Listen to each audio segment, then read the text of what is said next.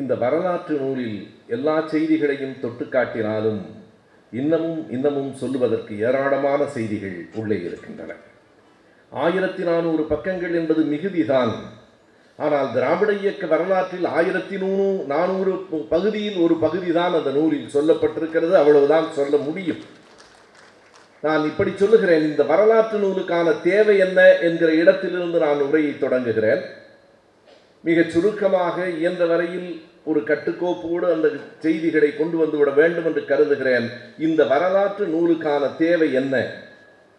நாளைக்கு கோவையில் இளைஞர்களிடத்திலே Latin America பற்றி பேசுவதற்காக தொடர்ந்து லத்தீன் அமெரிக்கா பற்றிய நூல்களை படித்துக் கொண்டிருக்கிறேன். வேடிக்கையாக சொன்னால் ஒரு நண்பர் எங்கே இருக்கிறீர்கள் என்று மதியம் கேட்டபோது ஏறத்தாழ 10 நாட்களாக லத்தீன் அமெரிக்காவில் தான் இருக்கிறேன் என்று சொன்னேன்.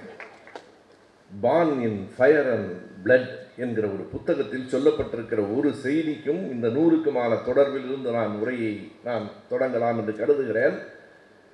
1600களில் 17ஆம் நூற்றாண்டின் மத்தியில் கொலம்பியாவில் ஒரு சித்திரம் வரையப்பட்டிருக்கிறது. நடந்தது. ஒருவன் குனிந்து நடந்து கொண்டிருக்கிறான். அவன் மீது ஒருவன் ஏறி அமர்ந்து கொண்டிருக்கிறான். பயணம் தொடர்கிறது. ஒருவனை தன் முதுகில் சுமந்தபடியே ஒருவன் நடக்கிறான். சுமக்கிறவன் யார், நடக்கிறவன் யார் என்பதுதான் வரலாறு. சுமக்கிறவன் அந்த மண்ணின் மைந்தன், பூர்வ குடி. மேலே அமர்ந்திருக்கிறவன் ஸ்பெயின் நாட்டிலே இருந்து வந்தவன், ஐரோப்பியன். இன்னொரு காட்சி, அது பிரேசிலில். நாற்காலியில் ஒருவன் உட்கார்ந்திருக்கிறான். அவனை 4 பேர் 4 கால்களையும் தூக்கி கொண்டு நடக்கிறார்கள். தூக்கி கொண்டு நடக்கிறவர்கள் பிரேசில் மண்ணினுடைய மைந்தர்கள். அந்த நாற்காலியில் அமர்ந்திருக்கிறவன் போர்த்துகீசிலிருந்து வந்திருக்கிற ஒரு ஐரோப்பியன். மந்தேரிகளெல்லாம் முதுகில் ஏறி இருந்த காலம் வெறும் லத்தீன் அமெரிக்காவிலே மட்டும்தான் இருந்ததா? 17ஆம் நூற்றாண்டில் 400 ஆண்டுகளுக்கு முன்னால் இப்படி நடந்திருக்கிறதே என்று கோபப்படுகிறவர்கள் ஒன்றை மறந்துவிடக்கூடாது. ஒரு 50-60 ஆண்டுகளுக்கு முன்னால் வரையில் கூட தமிழ்நாட்டில் 9 18 பேர் முன்னே, 18 பேர் பின்னே, 36 பேர் தூக்கி கொண்டு போகிற போது பல்லக்கு ஊர்வலங்கள் நடந்தனவா இல்லையா? பல்லக்கை தூக்கி கொண்டு போனவர்கள் 16 சகோதரர்கள், நம்முடைய உழைக்கிற திராவிடர்கள். உள்ளே உட்கார்ந்திருந்தவர்கள் யார் என்று தெரியும். எப்போது அந்த நிலை மாறிற்று? இந்த மண்ணில் திராவிட இயக்கம் எழுந்த பிறகுதானே சகோதரர்களின் தோள்களில் இருந்து பல்லக்கு கீழே இறங்கிற்று. சென்ற நூற்றாண்டு வரைக்கும் இந்த நிலையை மாற்றிய இயக்கம் திராவிட இயக்கம். இதுதான் பழைய நிலை என்பதை சொல்லுவதற்கு இவ்வளவு பெரிய புத்தகம் தர வேண்டியிருக்கிறது. நான் கூட இதை நீங்கள் 2 தொகுதிகளாக தரக்கூடாதா என்று கேட்கலாம் என்று நினைத்தேன். தம்பி சொன்னதுதான் சரி, 5 தொகுதிகளாக கொடுங்கள், நிறைய பேர் படிப்பார். ஏனென்றால் இப்போதெல்லாம் நமக்கு கொதிக்கிற பழக்கம்தான் படிக்கிற பழக்கத்திலும் வந்து சேர்ந்து விட்டது. பெரிய புத்தகத்தை பார்த்தாலே படிப்பதற்கு அஞ்சுகிற ஒரு கட்டத்தில் சின்ன சின்ன நூல்களாக போனால் படிப்பதற்கு எளிதாக இருக்கும் என்பது சரி. தருகிறேன் என்று கௌரா சொல்லிவிட்டால் அவர் தந்துவிட்டார் என்று பொருள். அது முடிந்து போய்விட்டது என்றுதான் பொருள். ஆகையினால் இந்த நூலுக்குள் கிடக்கிற சில செய்திகள், வரலாற்றில் நாம் எத்தனை துயரங்களை தாங்கி இன்றைக்கு திராவிடம் என்ன செய்தது என்று கேட்கிறவர்களுக்கு இந்த வரலாறு தெரியாது. யாருக்கும் இவர்கள் இதை பற்றி அறிந்திருக்கவில்லை. அறியாமலேயே பேசிக் கொண்டிருக்கிறார்கள். இந்த புத்தகத்திலிருந்து சில செய்திகளை மட்டும் நான் தொட்டு காட்டுகிறேன். ஐயா பெரியார் அவர்கள் சாமி என்று யாரையாவது அழைத்து நீங்கள் அறிந்திருக்கிறீர்களா? குன்றக்குடி அடிகளாரை என்று எல்லோரும் சொல்லுவோம், உண்மைதான். மகா சன்னிதானம் என்று பெரியார் சொல்லுவார். அவரை மட்டுமில்லை, இன்னொருவரையும் சாமி என்று பெரியார் சொல்லுவார். இந்த புத்தகத்தில் திருவிடம் அவர்கள் தொகுத்து தந்திருக்கிறார்கள். இன்னொருவரையும் மாங்கசாமி என்று பெரியார் சொல்லுவார். அப்பா சாமி வந்திருக்கிறார், வெத்தலை பாக்கு கொண்டு வா என்பார். சாமி வெத்தலை பாக்கு போட்டுக்கொண்டு இந்த திடல் இங்கேயே உட்கார்ந்து எழுதுவார். அந்த சாமிக்கு கைவல்யம் சாமி என்று பெயர். கைவல்யம் சாமி இன்றைக்கு இளைஞர்களுக்கு தெரியாது. அவருடைய இயற்பெயர் இல்லை. எனக்கு கூட கைவல்யம் சாமி என்றுதான் தெரியும். இந்த புத்தகத்தில் அந்த இயற்பெயர் இருக்கிறது. அவருடைய பெயர் பொன்னுச்சாமி என்பது. கைவல்யம் என்கிற நூலுக்கு விளக்கம் எழுதிய காரணத்தால் அவருக்கு கைவல்ய சாமி என்று பெயர் வந்தது. அவருடைய அறிவை ஐயா பெரியார் மதித்தார். பெரியாரை விட வயதில் மூத்தவர் அவர். பெரியாரை விட வயதில் மூத்தவர் இந்த இயக்கத்திலே இருந்திருக்கிறார். அந்த கைவல்யம் சாமியாரை பற்றிய இன்னொரு செய்தி ஆசிரியர் எழுதியிருக்கிறார் என்று நினைக்கிறேன். நான் அதை இந்த இடத்திலே சேர்த்து சொல்லுகிறேன். ஒரு திருமண வீட்டில் ஐயா பெரியார் அவர்களும் கைவல்யமும் அமர்ந்து உணவு ஏற்றுக் கொண்டிருக்கிறார்கள். அப்போது அங்கே வந்த ஒரு பார்ப்பனர் சொல்லுகிறார், இவர்கள் காது பட சொல்லுகிறார், சூத்திராலை எல்லாம் கொண்டாந்து இந்த பந்தியில உட்கார வச்சது யார் என்று கேட்கிறார். சூத்திராலை எல்லாம் வேற எந்திரிச்சு போ சொல்லுங்க என்று சொன்ன உடனே கைவல்யம் சட்டென்று எழுந்து விடுகிறார். அடடா, இந்த வார்த்தைக்கு பயந்து இவர் வேறு இடத்துக்கு போய்விட போகிறார் போல் இருக்கிறது என்று எல்லோரும் கருதினார். எழுந்தவர் எச்சில் கையோடு சொன்னவனை ஓங்கி ஒரு அறைந்தார் என்பது செய்தி. நண்பர்களே, குறித்துக் கொள்ளுங்கள், அந்த நாளில் இருந்துதான் சூத்திரன் என்றால் ஆத்திரம் கொண்ட அடி என்கிற தொடர் சொலவடை வந்து சேர்ந்தது. அந்த கைவல்ய சாமியை பற்றி அறிந்து கொள்ள வேண்டுமானால் இந்த புத்தகத்தை படியுங்கள். மூவலூர் ராமாமிர்த தம்மையாரை நம் எல்லோருக்கும் தெரியும், ஆனால் தெரியாத செய்திகள் உள்ளே இருக்கின்றன. மூவலூர் ராமாமிர்த தம்மையார், அவருடைய முடி நீண்ட நெடிய கூந்தல் இல்லை, நம்மை போல ஆண்களைப் போல கிராப் வெட்டி கொண்டிருந்தார்.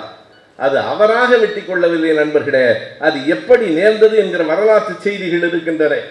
தேவதாசி ஒழிப்பு என்பது இந்த நாட்டிலே எளிதில் நடந்துவிடவில்லை. சாரதா சட்டம் கூட ஆங்கிலேயர்கள் காலத்திலே நிறைவேறிவிட்டது. விதவை திருமண சட்டம் நிறைவேறிவிட்டது. கடைசியாக இந்தியா விடுதலை பெற்று சில மாதங்களுக்கு பிறகுதான் தேவதாசி ஒழிப்பு சட்டம் வந்தது. எப்போது தொடங்கிற்று? 1927 ஆண்டு நவம்பர் மாதம் 2ஆம் தேதி சத்தியமூர்த்தி அவர்கள் பேசிய உரை இந்த புத்தகத்தில் இருக்கிறது. சத்தியமூர்த்தி பேசுகிறார், இப்படி ஒரு தேவதாசி முறை இருக்க வேண்டும், இல்லையானால் ஆண்கள் என்ன செய்வார்கள்? எவ்வளவு கவலைப்படுகிறார்கள் பாருங்கள். இல்லையானால் ஆண்கள் என்ன செய்வார்கள்? தேவதாசி பெண்கள் இல்லையானால் குடும்ப பெண்கள் எல்லாம் கெட்டு போய் விடுவார்கள். குடும்ப பெண்களை பற்றிய கவலையும் இவர்களுக்கு பார்வையும் இவ்வளவுதான். இந்த சொல்லிலேயே எனக்கு எப்போதும் உடன்பாடு இல்லை. அது என்ன குடும்ப பெண்? யாரையாவது பார்த்து இவரை பார்த்தால் குடும்ப ஆண் மாதிரியே இருக்கிறது என்று சொல்லி இருக்கிறோமா? ஆணும் பெண்ணும் உண்டே தவிர ஒரு பெண்ணை பார்த்து குடும்ப பெண் என்று சொல்லுகிற போதே இன்னொரு பெண்ணை மறைமுகமாக நாம் விமர்சனம் செய்கிறோம் என்று பொருள். இவரை பார்த்து இந்த குடும்ப பெண்கள் எல்லாம் கெட்டு போய் விடுவார்கள் என்று சொல்லுகிற சத்தியமூர்த்தி அவர்களின் உரையை தாண்டி மூவலூர் ராமாமிர்த தம்மையார் அதற்காக பாடுபடுகிறார் என்பது அல்ல. தந்தை பெரியார் அவர்களோடு கதர் விற்பனையில் ஒன்றாக இருந்தவர். தந்தை பெரியார் அவர்களோடு 1925 காஞ்சிபுரம் மாநாட்டில் அவரோடு சேர்ந்து காங்கிரஸை விட்டு வெளியிலே வந்தவர். கதர் ஆடை விற்பனையிலே ஒரு செய்தி நடந்தது. அன்றைக்கு ஆங்கிலேயர்கள் கொடி பிடித்து ஊர்வலம் போகக்கூடாது என்று சொன்னார்கள். கொடி பிடித்து நடந்தால் தடியடிகள் வரும்.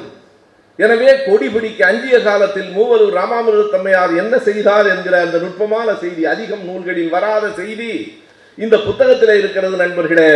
அம்மையார் என்ன செய்தார் என்றால், கொடியையே சேலையாக தைத்து, கொடி வண்ணத்திலேயே சேலை தைத்து சேலை கட்டி கொண்டு தெருவிலே நடந்தார். அவர்களால் எதுவும் செய்ய முடியவில்லை. கொடிதானே பிடிக்க கூடாது, கொடியே உடையாய் இருக்கிறதே, என்ன செய்வாய்? எங்களுக்கு எங்கள் கொள்கையே உயிராய் இருக்கிறது. திராவிட இயக்க கொடியே இன்று காலையிலே அறிவாலயத்திலே தலைவர் அவர்களோடு பேசிக் கொண்டிருக்கிற போது கூட சொன்னேன், பாருங்கள், நம்முடைய கழகத்தின் கொடி 2600 ஆண்டுகளுக்கு முன்னால் கீழடியில் பானையின் வடிவமாக இருந்திருக்கிறது. தமிழனின் பழைய பானை கருப்பும் சிவப்புமாகத்தான் இருக்கிறது நண்பர்களே. இந்த வண்ணம் மிக பழையது. அறிஞர் அண்ணா அவர்கள் எதற்காக இந்த கருப்பு சிவப்பு கொடி என்பதை 49 செப்டம்பர் மாதம் 17ஆம் தேதி விளக்கி 19ஆம் தேதி முதலாக திமுக கழகத்தின் கொடி முதலாக பறக்க விடப்பட்ட இடம் சென்னையில் இருக்கிற 7 கிணறு. அந்த 7 கிணறுல 19ஆம் தேதி பறக்க விடுகிற போது அறிஞர் அண்ணா அவர்கள் அந்த கொடிக்கு ஒரு விளக்கம் சொன்னார். அவர் எவ்வளவு தொலைநோக்கோடு இருந்திருக்கிறார் என்பதற்கு ஒரு அடையாளத்தை நான் கூறுகிறேன். அவர் சொன்னார், நாட்டில் இருள் மண்டி கிடக்கிறது. அப்படி இருள் மண்டி கிடக்கிற போது கதிரவன் மேலே எழுந்தால் அந்த கற்பனையாக அந்த காட்சியை எண்ணி பாருங்கள். மலைகளுக்கு கீழே இருந்து, கடலிலே இருந்து கதிரவன் மேலே எழுகிற போது சிவப்பு வண்ணம் கீழே இருக்கும், கருப்பு வண்ணம் மேலே இருக்கும். கதிரவன் மேல் எட கருப்பு மறைந்து போகும். எனவே கருப்பும் சிவப்பும் என்று அண்ணா வண்ணங்களுக்கு விளக்கம் சொன்னாலும் எனக்கு சட்டென்று என்ன புரிந்தது என்றால், ஓ, அப்போதே தேர்தல் சின்னம் உதயசூரியன் என்பது அண்ணாவுக்கு தோன்றிவிட்டது. அந்த சிவப்புக்கு சூரியனை தான் அவர் அடையாளமாக காட்டினார். சூரியன் எழுந்தால் கருப்பு மறையும் என்று சொன்னாரே. அப்படி கொடி என்பது என்ன, கொடிக்கான மதிப்பு என்ன என்பதை கொடியை சேலையாய் கட்டிக்கொண்டு மூவலூர் ராமாமிர்த தம்மையார் நடந்த காட்சி.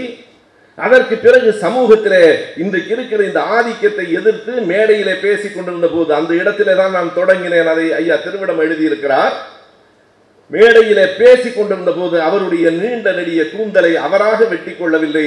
குறித்துக் கொள்ளுங்கள், பல்வேறு தியாகங்களுக்கு பிறகு பல்வேறு அவமானங்கள் தான் இந்த இயக்கம் இந்த மண்ணில் வளர்ந்து நிற்கிறது. மேடையில் ஏறி நண்பர்களே ஒரு பெண் பேசிக் கொண்டிருக்கிறார். மூவலூராருக்கு அப்போது நீண்ட கூந்தல் தான். மேடையில் ஏறி அவர் கைகளை 2 பேர் பிடித்துக் கொண்டு அவர் முடியை அறிவாளால் வெட்டினார்களே. இந்த சமூகம் எனக்கு உண்மையாகவே நாகரிகமான சமூகமாக படவில்லை. அறிவாளால் மேடையில் அவர் கூந்தலை வெட்டியதற்கு பிறகுதான் அவர் ஒரு முடிவுக்கு வந்தார், இனி நான் கூந்தலை வளர்ப்பதில்லை, எனக்கு கூந்தலை விட கொள்கை முக்கியமானது, நான் இப்படியே உங்களை சந்திப்பேன் என்று சொன்னவர் மூவலூர் ராமாமிர்த தம்மையார். இந்த வரலாற்றை அடுத்த தலைமுறைக்கு எப்போது சொல்ல போகிறோம்? நம்முடைய தம்பி உதயநிதி அவர்கள் பொறுப்பேற்றுக் கொண்டதற்கு பிறகு நான் அவரை சந்திப்பதும் அவரோடு கூட்டத்தில் கலந்து கொள்வதும் இதுதான் முதல் முறை என்றாலும், நீங்கள் பொறுப்பேற்றுக் கொண்ட நாளிலிருந்து தொலைக்காட்சியில் பதில் சொல்லி மாளாது இருக்கிறவன் நான் தான். பொறுப்பேற்றுக் கொண்டது என்னவோ நீங்கள், எல்லா தொலைக்காட்சிகளிலும் பதில் சொன்னவன் நான் தான். ஒரு பதில் மீதம் இருக்கிறது நண்பர்களே. எப்படி அவருக்கு அந்த பொறுப்பு கொடுக்கலாம் என்று கேட்டவர்கள் கொஞ்சம் பொறுமையாக இருங்கள். திமுக கழகத்துக்கு இன்னும் லட்சம் இளைஞர்களை அவர் கொண்டு வந்து சேர்ந்ததற்கு பிறகு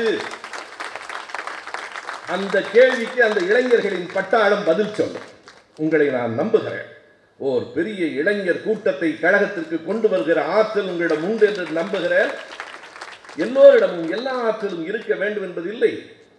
என்னை போல் நீங்கள் பேச வேண்டும் என்பதில்லை. ஆனால் உங்களைப் போல் இளைஞர்களை என்னால் கட்சிக்கு கொண்டு வந்து சேர்த்துவிட முடியாது. அது உங்களால் முடியும் என்பதால் அந்த பொறுப்பு உங்களுக்கு தரப்பட்டிருக்கிறது.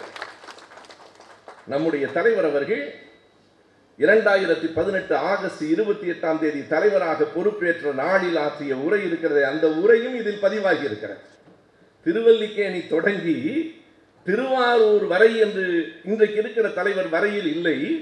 86இல் நம்முடைய தலைவர் சிறைக்கு போன போது தம்பி உதயநிதி பிறந்ததும் அந்த புத்தகத்தில் இருக்கிறது. எனவே உதயநிதி வரைக்கும் அந்த புத்தகத்துக்குள்ளே செய்திகள் வந்திருக்கின்றன. 28 ஆகஸ்டில் பொறுப்பேற்கிற போது தலைவர் சொன்னாரே, நினைவு இருக்கிறதா? நான் இன்னொரு கலைஞர் இல்லை, கலைஞரை போல் என்னால் பேச முடியாது, கலைஞரை போல் என்னால் எழுத முடியாது, ஆனால் கலைஞரை போல் என்னால் உழைக்க முடியும் என்று சொன்னார். எது உண்மையோ அதுதான் வலிமையானது. உண்மைதான் வெல்லும். நான் போற்றுதலுக்காக புகழ்ச்சிக்காக ஒரு மிகப்பெரிய பேச்சாளர் என்று சொன்னால் அது நிலைக்காது. ஆனால் லட்சக்கணக்கான இளைஞர்களை உங்களால் கொண்டு வந்து சேர்க்க முடியும் என்கிற நம்பிக்கை நிலைக்கும், வெல்லும். ஏனென்றால் கழகம் ஒரு நாளும் வீழாது. கழகத்திற்கான தேவை இருக்கிறது, திராவிட இயக்கத்திற்கான தேவை இருக்கிறது. அன்றைக்கு மூவலூர் ராமாமிர்த தம்மையாரின் முடியை வெட்டியவர்கள் இன்றைக்கும் அறிவாளோடு காத்திருக்கிறார்கள். நண்பர்களே, அந்த அறிவாளை, அவர்களின் ஆயுதங்களை அவர்கள் இன்னமும் தொலைத்து விடவில்லை.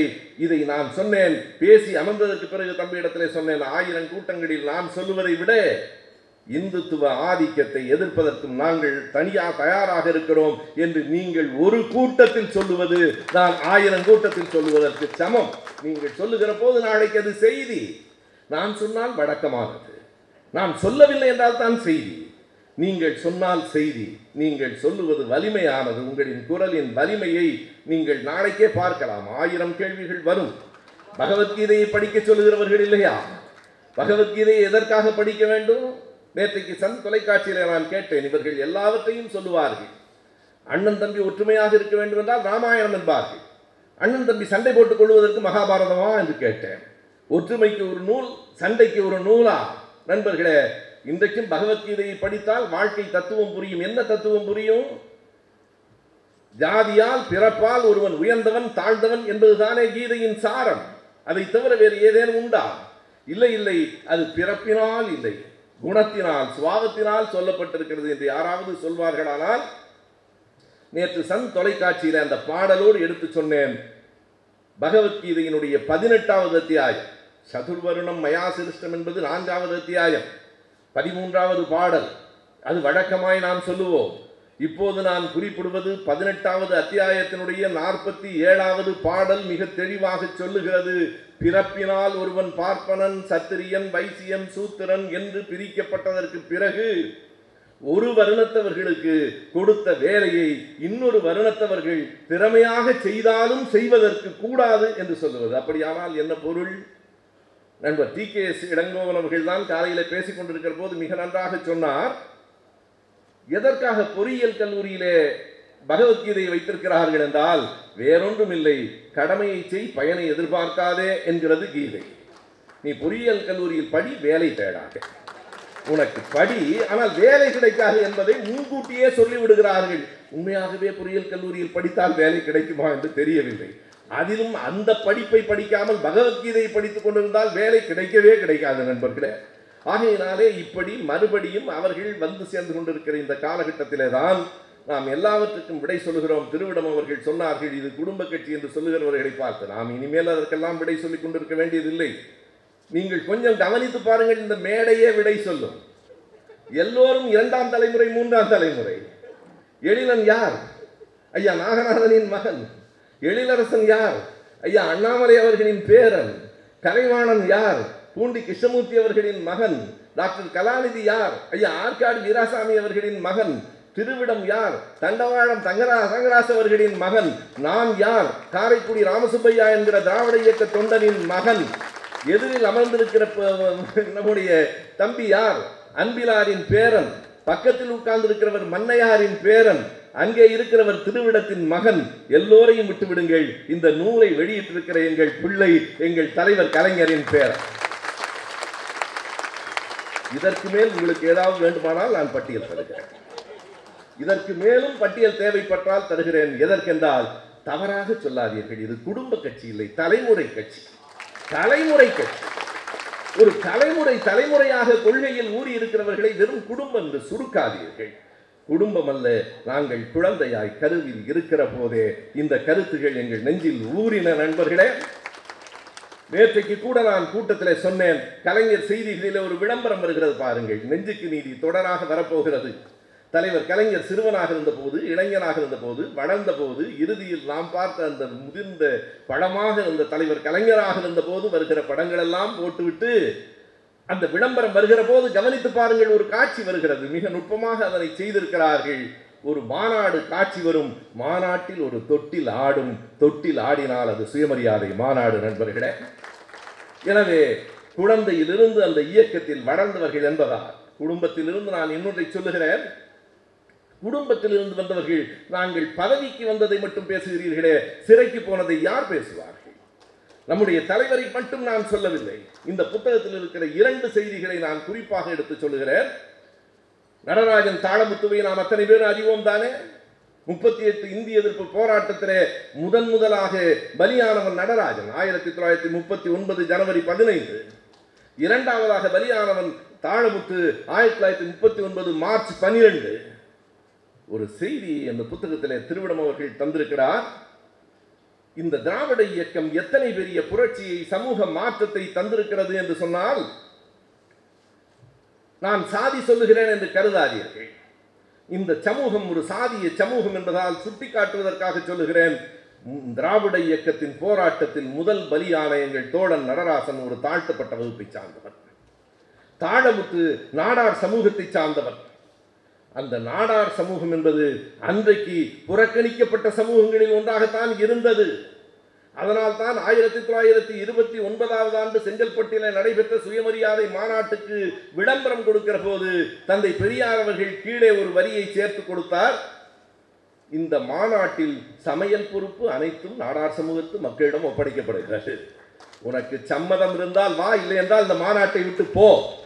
நீ போவதை பற்றி எனக்கு கவலை இல்லை, சாதியோடு உள்ளே வராதே என்று சொன்னவர் தந்தை பெரியார் அவர்கள்.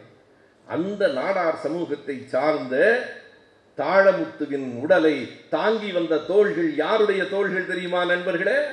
ராஜாசர் முத்தையா செட்டியார் தாழமுத்துவினுடைய உடலை தாங்கி வந்தாரே, அதுதான் திராவிட இயக்கம் மாற்றி வைத்த மாபெரும் புரட்சி. மிகப்பெரிய மன்னர் என்றும் ஒரு மிகப்பெரிய குடியில் பிறந்தோம் என்றும் கருதி கொண்டிருந்தவர்களை தாழமுத்துவினுடைய பிணத்தை தூக்க வைத்த கட்சியடா எங்கள் திராவிட இயக்கம். அதற்கு பிறகு ஒரு செய்தியை திருவிடம் சொல்லுகிறார். அது எனக்கு இந்த நூலில் இருந்து தான் நான் அறிந்து கொண்டேன். இதுவரைக்கும் தெரியும், எல்லோருக்கும் தெரியும். அந்த தாழமுத்துவின் குடும்பம் கதறி அழுகிறது. அறிஞர் அண்ணா அவர்கள் நடராஜன் தாழமுத்துவின் இறுதி பேரணியில் கலந்து கொள்கிறார். இவையெல்லாம் தெரியும். அப்படி கதறி அழுத தாழமுத்துவின் மனைவி குருவம்மாள் மறுபடியும் 39ஆம் ஆண்டு செப்டம்பர் 17ஆம் தேதி நடைபெற்ற போராட்டத்தில் கலந்து கொண்டு சிறை சென்றார் என்கிற தகவல் புதியது. குடும்பம் குடும்பம் என்று பேசுகிறீர்களே, எங்கள் ஐயா பெரியாரினுடைய தங்கை கண்ணம்மாளை பற்றி இங்கே பேசுகிற போது குறிப்பிட்டார்களே, கண்ணம்மா சிறையில் இருந்த வரலாறு உங்களுக்கு தெரியுமா? 1933 அக்டோபர் 29ஆம் தேதி குடியரசில் எழுதிய தலையங்கத்திற்காக அதற்கு மன்னிப்பு கேட்க முடியுமா என்று கேட்டபோது மண்டியிடுவது எப்போதும் எங்களுக்கு பழக்கம் இல்லை என்று பெரியாரும் கண்ணம்மாவும் சொன்னார்கள். அதற்கு பிறகு இன்னொரு செய்தி தெரியுமா? பெரியார் அவர்கள் நீதிமன்றத்தில் வாதாடுவதே இல்லை. நீதிமன்றத்திலேயே என்ன சொல்லுவார் என்றால், நீங்கள் சொல்ல வேண்டிய வாக்குமூலம் ஏதாவது இருக்கிறதா என்றால் ஒன்றுமில்லை, பார்ப்பனர்கள் நீதிபதியாக இருக்கிற மன்றத்தில் எந்த நீதியும் கிடைக்காது என்று எனக்கு தெரியும். வெளியில் கூட்டத்தில் இல்லை, நீதிபதிகளுக்கு முன்னால் சொல்லுவார். சொல்லிவிட்டு சொல்லுவார், இந்த நாடகத்தை சீக்கிரம் நீங்கள் முடித்துவிட்டு, இது அந்த நீதிமன்ற நாடகம் இப்போதும் பல நேரங்களில் அப்படித்தான் நடக்கிறது. நீதிமன்ற நாடகத்தை சீக்கிரம் முடிந்துவிட்டு நீங்கள் திருப்தி அடையும் அளவுக்கு, மந்திரிமார்கள் திருப்தி அடையும் அளவுக்கு எவ்வளவு தண்டனை கொடுக்க முடியுமோ அவ்வளவு தண்டனை கொடுக்கும்படி கேட்டுக்கொள்ளுகிறேன். உங்கள் சித்தம் என் பாக்கியம் என்று நீதிமன்றத்தில் சொல்லுகிற ஒரு பேராற்றல் ஐயா பெரியாரிடத்திலே உண்டு. நீதிமன்றம் தண்டனை விதித்தது. ஐயா பெரியார் அவர்களுக்கு 6 மாதம் வெறுங்காவல் தண்டனை, 1000 ரூபாய் அபராதம், கட்டத்தவறினால் 7 மாதம். கண்ணம்மையார் அவருடைய தங்கைக்கு 3 மாதம் வெறுங்காவல் தண்டனை, 1000 ரூபாய் அபராதம், கட்டத்தவறினால் இன்னொரு மாதம் சிறை. பெரியார் 7 மாத சிறையையும் அவருடைய தங்கை கண்ணம்மாள் 4 மாத சிறையையும் ஏற்றுக்கொண்டார். குடும்ப கட்சி தான் இது. எங்கள் குடும்பம் பதவியை மட்டுமல்ல, எங்கள் குடும்பங்கள் சிறைச்சாலையை, துயரத்தை, வேதனையை ஏற்றுக்கொண்ட குடும்பங்கள். எங்களுக்காக இல்லை, இந்த மண்ணுக்காக, இந்த மக்களுக்காக, இந்த நாடு மறுபடியும் சமத்துவத்தை, சமூக நீதியை பெற வேண்டும் என்பதற்காக. அதைத்தான் நான் இங்கே பேசுகிற போதும் சொன்னேன். தம்பி உதயநிதி அவர்கள் பேசுகிற நேரத்தில் திமுக கழகம் பதவிக்கு வருகிற கட்சி மட்டுமில்லை, பதவிக்கு வந்தாக வேண்டும். ஏனென்றால் பதவியை எதிரிடத்தில் கொடுத்துவிட்டு நாம் அமர்ந்து கொண்டிருக்க முடியாது. பதவிக்கு வருவதும் முக்கியம். பதவிக்காக ஒரு பக்கமும், பதவியை தாண்டி சமூகத்திற்காக இன்னொரு பக்கமும், இருமுனை துப்பாக்கிகளாக நாம் வேலை செய்தால் மட்டுமே எப்போதும் எதையும் அடைய முடியும். நாம் யாரிடமிருந்தும் வேண்டாம், எதிரிகளிடமிருந்தாவது கற்றுக்கொள்ள வேண்டும், எதிரிகளிடமிருந்தாவது கற்றுக்கொள்ள வேண்டும். எனவே நீங்களெல்லாம் பதவிக்கும் திமுக கழகத்தில் இருக்கிறவர்கள் ஆட்சிக்கும் வர வேண்டும். ஆனால் அது மட்டுமே நோக்கம் இல்லை. நம்முடைய தலைவர் அவர்கள் தலைமை பொறுப்பை ஏற்றுக்கொண்ட நாளில் சொன்னாரே, நாடு முழுவதும் காவி வண்ணம் பூச வருகிறவர்களை விரட்டி அடிக்க வா தோழனே என்று அழைத்தார். அந்த அழைப்பு என் காதுகளில் இப்போதும் ஒலித்துக் கொண்டிருக்கிறது. அப்போதும் தலைவர் சொன்ன அந்த கடைசி வரிகள் நீங்கள் எண்ணி பாருங்கள், தொலைவில்லை, ஓராண்டுதான் செய்தித்தாள்களிலே இருக்கின்றன. அப்போதும் சொன்னார், இந்த கூட்டத்தில் இருக்கிற எனக்கு மூத்தவர்கள் எல்லாம் என் அக்காள்கள், அண்ணன்கள். இந்த கூட்டத்தில் இருக்கிற இளையவர்கள் எல்லாம் என் தம்பிகள், தங்கைகள். இனிமேல் எனக்கு இதுதான் குடும்பம் என்று அவர் சொன்னதைப் போல ஒன்றை புரிந்து கொள்ள வேண்டும். குடும்பத்திலே இருக்கிறவருக்கு பதவி கொடுக்கிறார் என்கிறார்கள். எல்லோரும் குடும்பத்தில் தான் இருக்கிறோம், வெளியில் பதவி கொடுக்க முடியாது. யாருக்கு கொடுத்தாலும் நாங்கள் திமுக கழக குடும்பம்தான் என்பதையும் மெய்ப்பித்து திருவிடம் அவர்கள் இந்த புத்தகத்தை முடிக்கிற போது இப்படி முடிப்பார். 1913ஆவது ஆண்டு நடேசனார் கண்டெடுத்த வாழ், 1916ஆம் ஆண்டு பி.டி. தியாகராயரும் டி.எம். நாயரும் ஏந்திய வாழ், 1926ஆம் ஆண்டு முதல் தந்தை பெரியார் சுழற்றிய வாழ், அதற்கு பிறகு அறிஞர் அண்ணாவும் தலைவர் கலைஞரும் களம் கண்ட வாழ், இப்போது திருவாரூரில் பிறந்த எங்கள் மண்ணின் மைந்தன், அவர் திருவாரூரில் பிறந்த எங்கள் மண்ணின் மைந்தன் தலைவர் தளபதியின் கைகளுக்கு வந்திருக்கிறது. வாழ் உயரும், அநீதி வீழும், சமூக நீதி வாழும், மனுநீதி வீழும். நன்றி, வணக்கம்.